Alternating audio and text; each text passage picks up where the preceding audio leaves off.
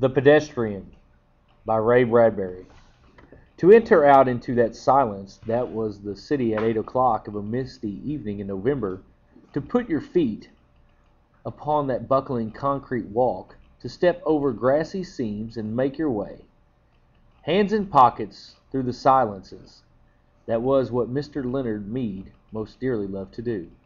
He would stand upon the corner of an intersection and peer down long moonlit avenues of sidewalk in 4 directions, deciding which way to go. But it really made no difference. He was alone in this world of AD 2053, or as good as alone. And with a final decision made, a path selected, he would stride off, sending patterns of frosty air before him like the smoke of a cigar. Sometimes he would walk for hours and miles and return only at midnight to his house. And on his way he would see the cottages and homes with their dark windows. And it was not unequal to walking through a graveyard where only the faintest glimmers of firefly light appeared in flickers behind the windows. Sudden gray phantoms seemed to manifest upon inner room walls where a curtain was still drawn against the night. Or there were whisperings and murmurs where a window in a tomb-like building was still open. Mr. Leonard Mead would pause, cock his head, listen, look, and march on, his feet making no noise on the lumpy sidewalk. For long ago he had wisely changed to sneakers when strolling at night, because the dogs in intermittent squads would parallel his journey with barkings if he wore hard heels, and lights might click on, and faces appear, and an entire street be startled by the passing of a lone figure himself.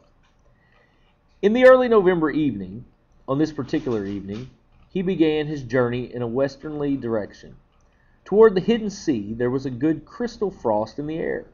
It cut the nose and made the lungs blaze like a Christmas tree inside. You could feel the cold light coming on and off, all the branches filled with invisible snow. He listened to the faint push of his soft shoes through autumn leaves with satisfaction, and whistled a cold, quiet whistle between his teeth, occasionally picking up a leaf as he passed, examining its skeletal pattern in the infrequent lamplights as he went on, smelling its rusty smell. "Hello in there," he whispered to every house on every side as he moved. "What's up tonight on Channel 4, Channel 7, Channel 9? Where are the cowboys rushing? And do I see the United States cavalry over the next hill to the rescue?" The street was silent and long and empty, with only his shadow moving like the shadow of a hawk in mid-country.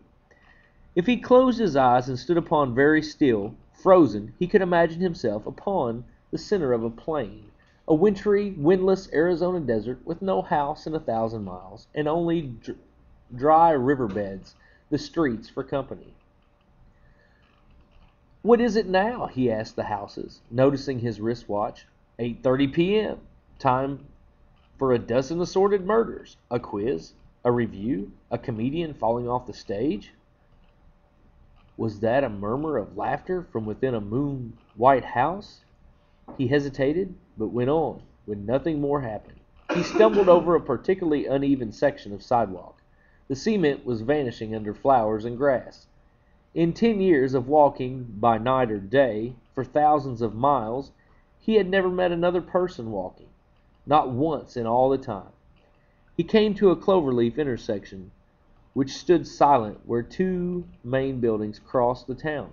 During the day, it was a thunderous surge of cars, the gas stations open, a great insect rustling, and a ceaseless jockeying for position as the scarab beetles, a faint incense puttering from their exhaust, skimmered homeward to the far directions.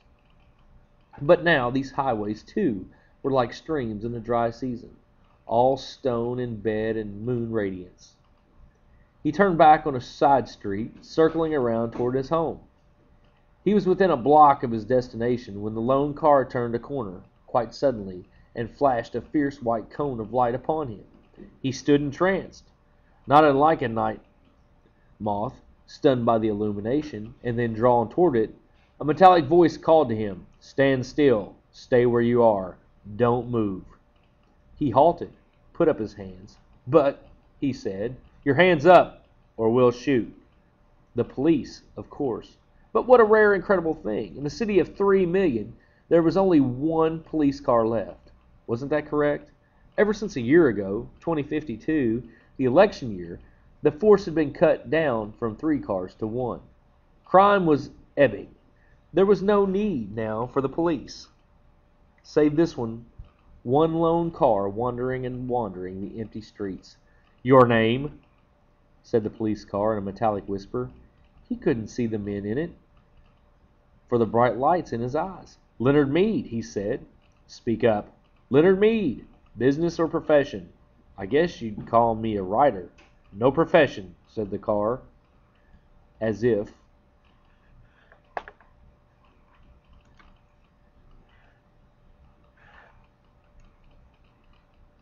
talking to itself. The light held him fixed, like a museum specimen, needle thrust through chest. "You might say that," said Mr. Mead. He hadn't written in years. Magazines and books didn't sell anymore. Everything went on in the tomb-like houses at night now. He thought, continuing his fancy, the tombs, ill-lit by television light, where the people sat like the dead, the gray or multicolored lights touching their faces, but never really touching them. "No profession," said the phonograph voice, hissing. "What are you doing out?" "Walking," said Leonard Mead. "Walking?" "Just walking," he said simply, but his face felt cold. "Walking?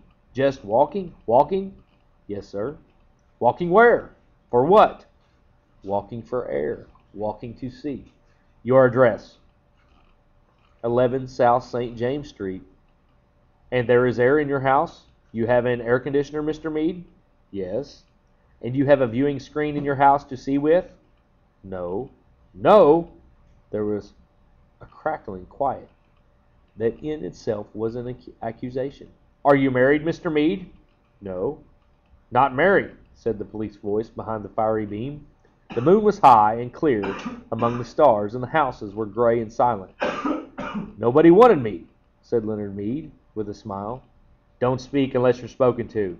Leonard Mead waited in the cold night. "Just walking, Mr. Mead." "Yes, but you haven't explained for what purpose." "I explained. For air, and to see, and to just walk." "Have you done this often?" "Every night for years." The police car sat in the center of the street, with its radio throat faintly humming. "Well, Mr. Mead," it said. "Is that all?" he asked politely. "Yes," said the voice. "Here." There was a sigh, a pop. The back door of the police car sprang open, wide. "Get in." "Wait a minute, I haven't done anything." "Get in." "I protest, Mr. Mead." He walked like a man suddenly drunk. As he paused in the front window of the car he looked in. As he had expected, there was no one in the front seat. No one in the car at all. "Get in." He put his hands to the door and peered into the back seat, which was a little cell, a little black jail with bars. It smelled of riveted steel. It smelled of harsh antiseptic. It smelled too clean and hard and metallic. There was nothing soft there. "But if you had a wife to give you an alibi," said the iron voice. "But—" "Where are you taking me?" The car hesitated, or rather gave a faint whirling click, as if information somewhere was dropping card by punch-slotted card under electric eyes. "To the Psychiatric Center for Research on Regressive Tendencies." He got in. The door was shut with a soft thud. The police car rolled through the night avenues, flashing its dim lights ahead. They passed one house on one street a moment later. One house in an entire city of houses that was dark. But this one particular house had all of its electric lights brilliantly lit. Every window allowed yellow illumination, square and warm in the cool darkness. "That's my house," said Leonard Mead. No one answered him. The car moved down the empty riverbed streets and off away, leaving the empty streets with the empty sidewalks, and no sound and no motion all the rest of the chill November night.